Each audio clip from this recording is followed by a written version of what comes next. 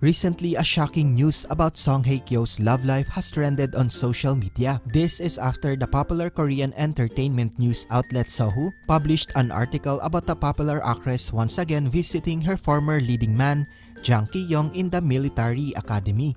It can be recalled that the two actors starred together in the acclaimed Netflix drama, Now We Are Breaking Up.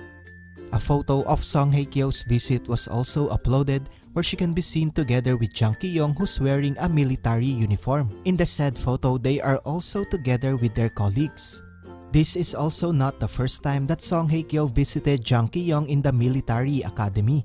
It can be recalled that earlier this year when Jang Ki Yong was fresh upon starting his mandatory military service, Song Hye Kyo also visited him along with their co-actors. Jang Ki Yong even confirmed her visit during an interview.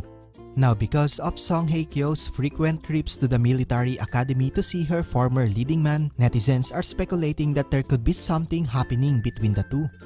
They could indeed be dating, but other netizens said that they could also be just good friends.